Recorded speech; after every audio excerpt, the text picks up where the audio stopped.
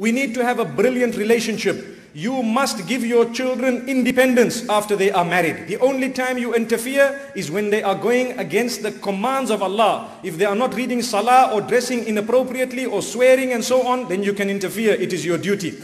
But whether or not they attend a function with you is up to them. Whether or not they live with you is up to them. And you should happily allow them to live separately, because that is a right that they have. May Allah subhanahu wa ta'ala grant us understanding. My experience is those who live further away from their parents are happier with their parents than those who live within the same house. That is experience. We have seen it and witnessed it across the globe. You cannot have two kings in one kingdom, nor can you have two queens in the same kingdom. So if your wife is a queen, your mother is also a queen. And if both want to rule, they are going to cross paths at some stage. It is not going to work. One woman per kitchen. Let us try and use that rule and understand. May Allah subhanahu wa ta'ala really grant us understanding.